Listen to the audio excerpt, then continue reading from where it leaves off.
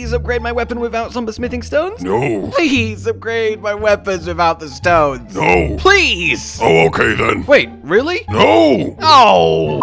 Hello, my fellow tarnished. How you doing? Welcome to Somber Smithstone Central, where we have so many Somber Smithstones for you to go get and power up your special weapons to an easy +9 for some serious power. We've already told you how to get infinite Somber 1, 2, 3, and 4. So first up today is where do you get infinite Somber Stones 5 and 6 from?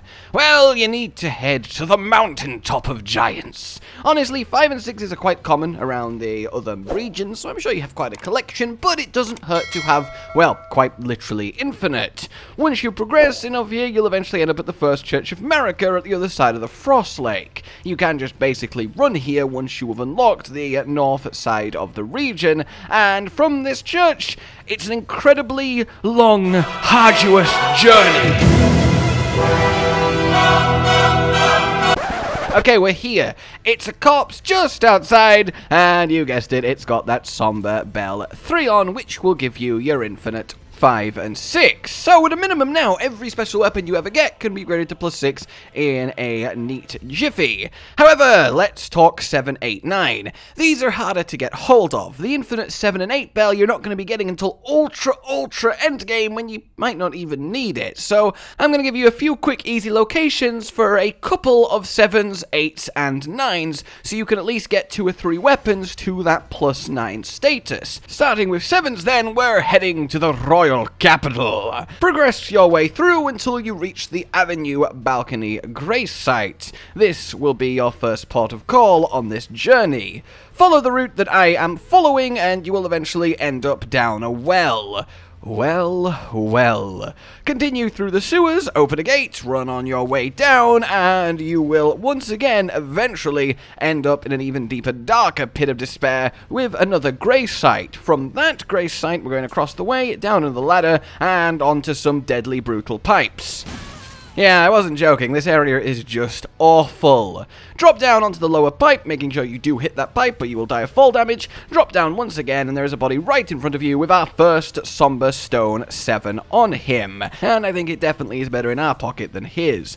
Just right next to it, in the pipe on your left, is a beetle. And basically, we're also going to rob that beetle of its precious cargo, another Somber Stone 7. That's 2 for you, but hey, how about an extra one? It's time for the Lake of Rot!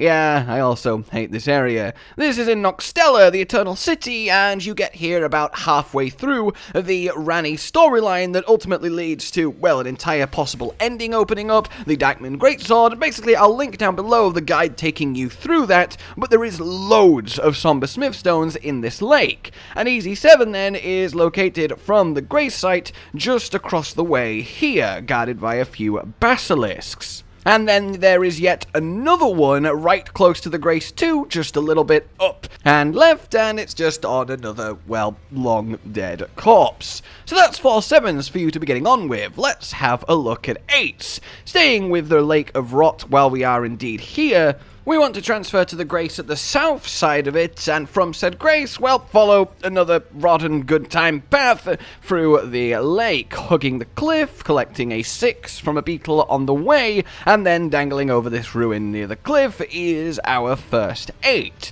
Sticking with 8s then, as of course we need a couple. Once you are again further through the Ranni Darkmoon Greatsword storyline, this time towards the end, you will find yourself up on this cliff at the south of Liurnia. Once here, we can go to the Moonfolk Ruins, and there will be a secret illusionary staircase floor that we can head down and grab ourselves a nice Somber Smithing Stone 8. But by far the easiest 8 for us to grab actually belongs to Caelid. You want to head to the Divine Tower, and up the hill towards it, you will find a beetle minding its own business peacefully on a tree root. Of course, for that, it must die. And once it does, it gives you a 8 for your troubles. Staying in Caelid and staying right there, if you head down the slope under the tower, you will find yourself a collection of dead people who were having apparently one hell of a boring meeting, and in there we can get ourselves a 9. Yes, indeed, a 9. This is a very, very nice early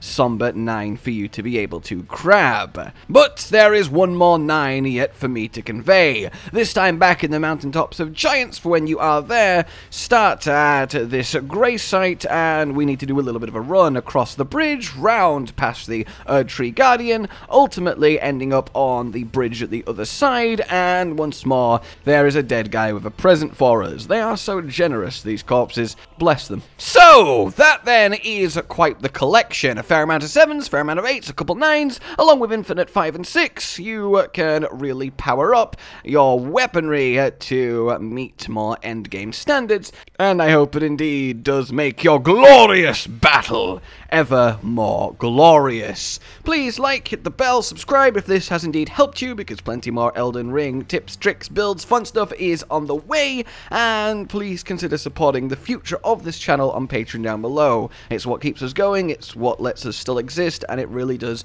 mean the world. Thank you. Until we meet again then, a goodbye.